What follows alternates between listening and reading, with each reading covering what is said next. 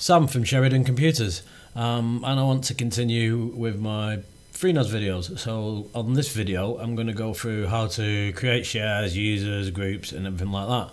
If you need help getting FreeNAS installed, I've previously done a video on that. If you need, and then once you've actually got it installed, you'll need to configure it, and you'll also find a video on that as well. And I'm using FreeNAS 11.3 release candidate 2 for this. So if we go ahead and log into FreeNAS,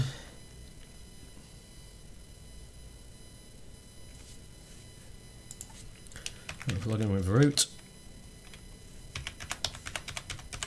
remember what the password was.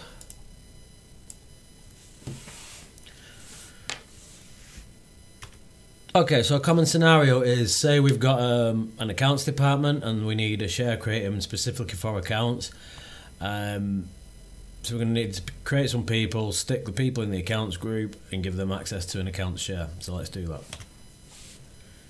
So if we go into storage, pools, we've got our main pool tank. So if we go and create a data set of that for our accounts department,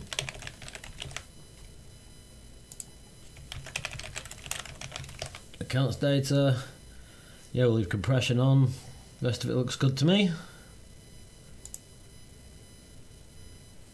So now we have our accounts data set, which we're going to need to share. Oh, in fact, yeah,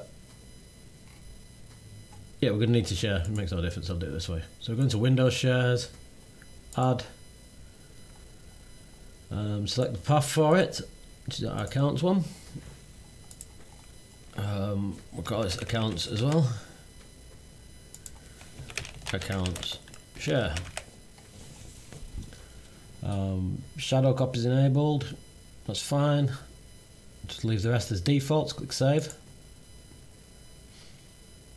Configure permissions for this data set now. I'm not going to do that. I'll do that in a minute. Right. So we've got our account share. So we need some people. So let's go and create a user. In fact, let's create a group first. So go to groups, add accounts. So we have our accounts group.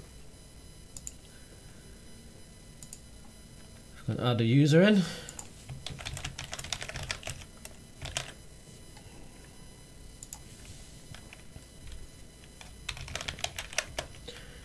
Password. This is not a home share. We don't want other people to access it. For the shell, I'm going to set this to no login because you don't need to be able to access the box as such. So now we have our user Sam. So if we make sure Sam is a member of the accounts group,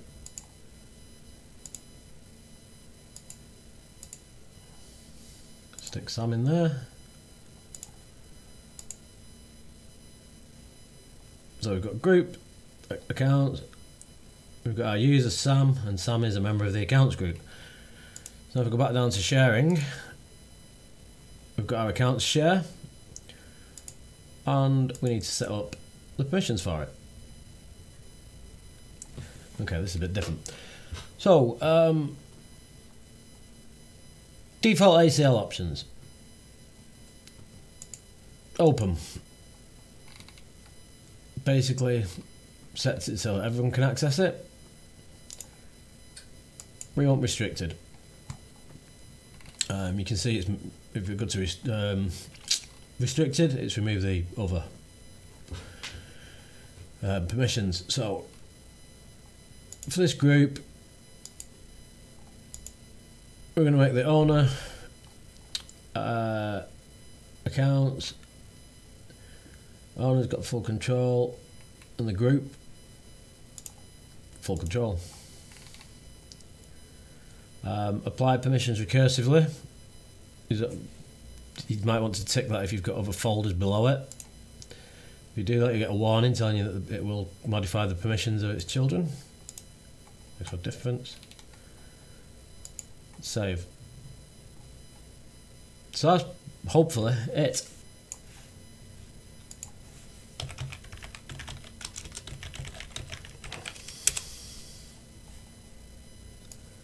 So we'll try to access it. Use a SAM.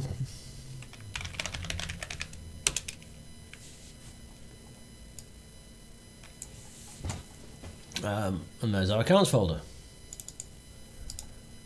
Try and create a folder in there.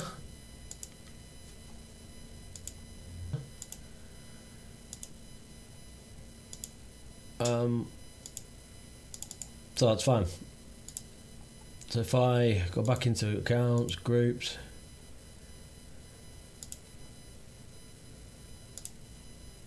and I remove me from that group,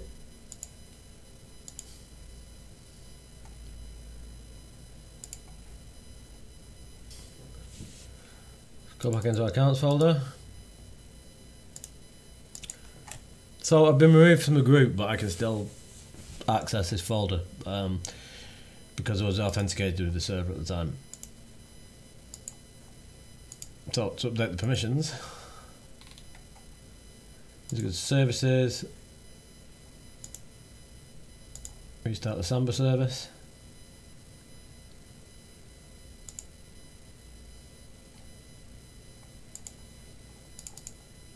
And now if I try to get into it, I can't.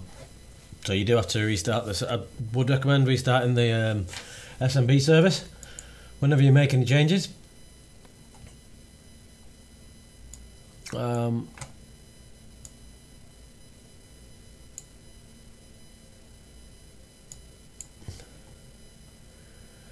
So let's go ahead and create another share.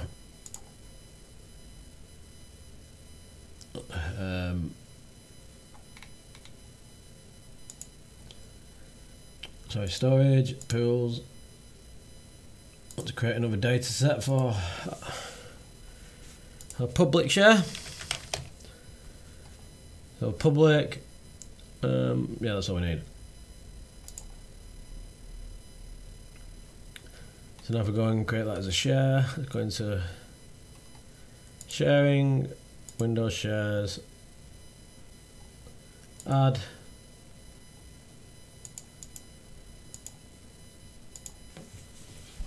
Public.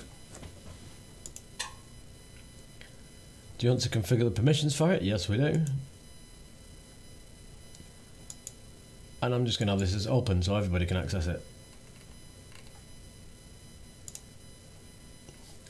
So now we've got our public share.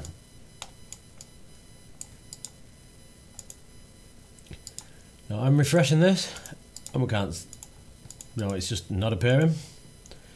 Now this is what I suggested by every time you do update anything on here with regards to users, shares, permissions, anything like that, to restart the Samba service.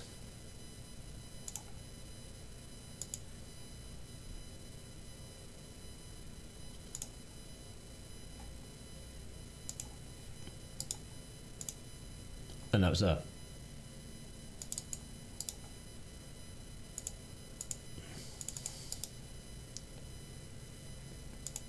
We can go ahead creating. So I still can't access my accounts folder because I'm not in the accounts group.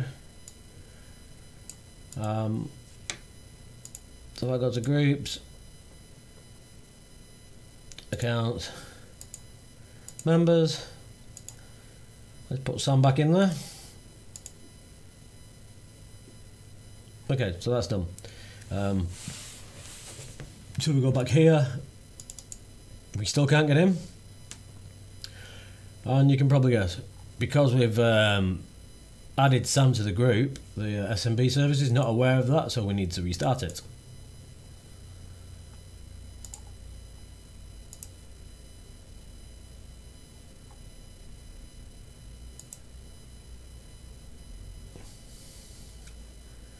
So now we'll be able to get in and access it as normal. Okay, so that's done. Sam can access accounts and Sam can access public. So let's go ahead and create another user.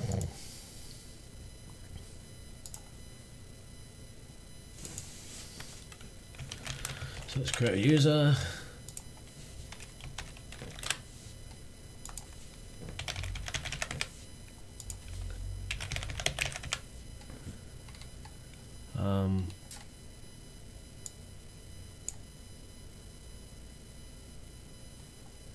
So I have Tom Jones. So let's go into groups. Let's create a new group. And we'll call it projects.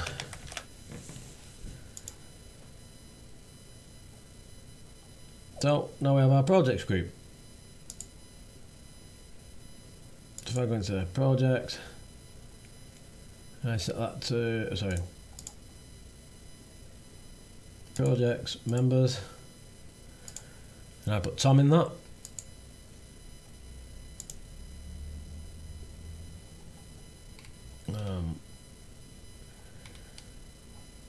Let's go down and create a dataset for it.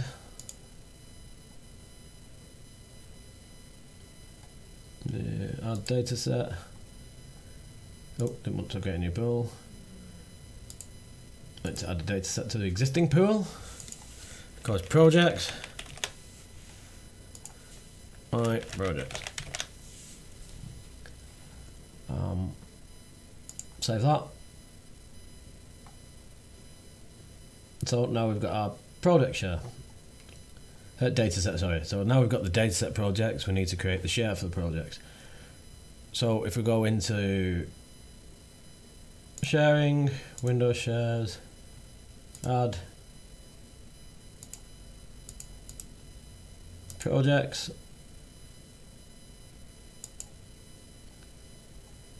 Now you'll notice I just click save there, but I had to put in any name or description in. It will just fill the name in the same as the folder I'm selecting. So if I do configure now, I'm going to set this as restricted, and I'm going to make our owner projects and save that. Let's go in and restart the service.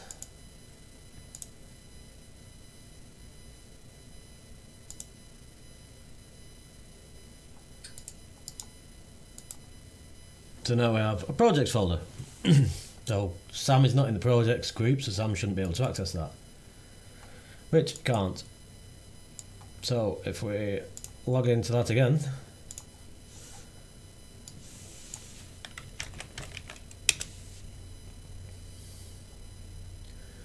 let's just close this window.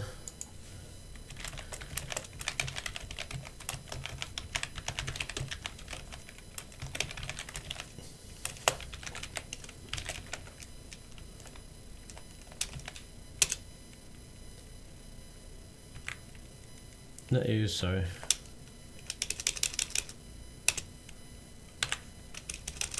I'm just doing this so I don't need to restart my machine.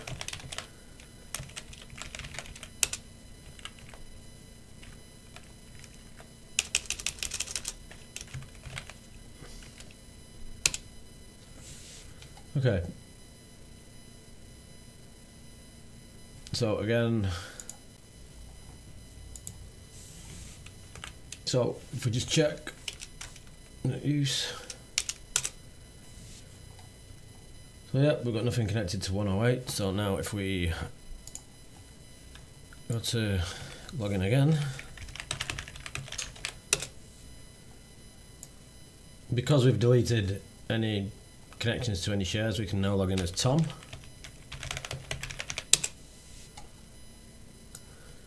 So now Tom's logged in. Tom cannot get into the accounts folder. Tom can get into the public folder.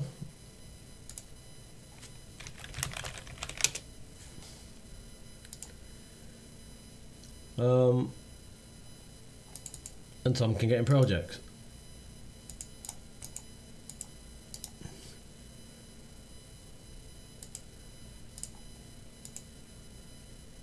So, if we want to give Tom access to the accounts group, again, we're going to go into accounts, groups, find the accounts group, members, Tom, stick Tom in there. And because we've made changes, we need to restart the SMB service.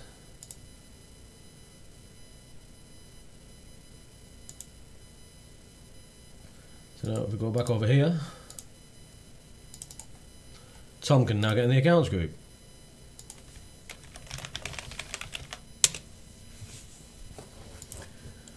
So it's pretty easy to do that. Now if we go into sharing,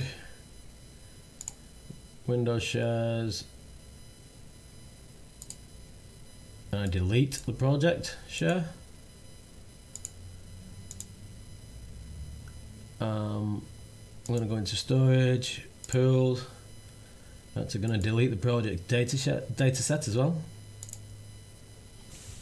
Taking projects to confirm.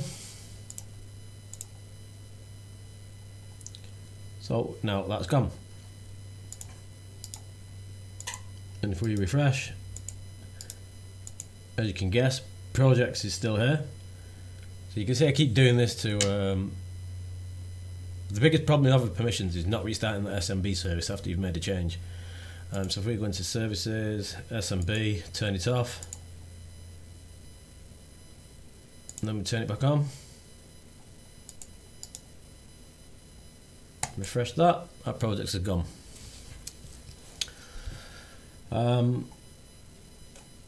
So the new version of FreeNAS seems to work really well for, it's been really simple for creating shares.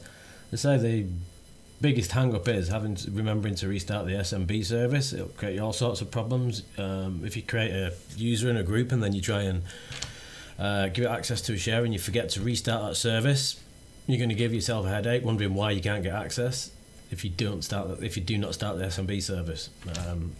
So that's my biggest tip. After you've made any changes, restart the SMB service and you'll be good. So if I come off this,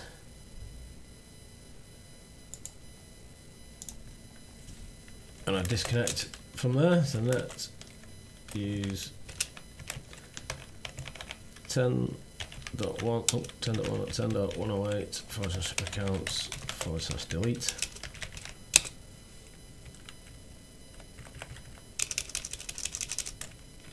Public. What else have we got? IPC dollar.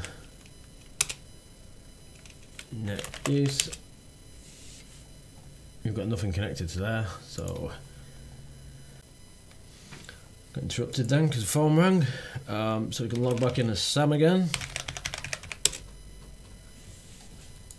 and we have access to our stuff. So that was an overview of creating data sets, sharing them, adding users, groups, and mainly protecting them by group, which seems to be the most common way. But you can see under FreeNAS 11.3, they've made it quite simple and straightforward to do. So I hope that video helps everybody struggling with permissions, because I know that the way Samba works can be a pain in the ass. We're all good for this video. If you would like to hire us, please head over to our website, sheridan.co.uk, and fill out the contact form. Leave some details on what you're looking for and what we can help with, and we'll get back to you. If you made it this far and you managed to watch the end of the video, I know this was quite a long one compared to, I do try to keep them short. Please go ahead and click the subscribe button and click the notification icon so you get the notifications of new videos. You are helping me get going with this channel because I've only been doing this for a couple of months, so thank you very much.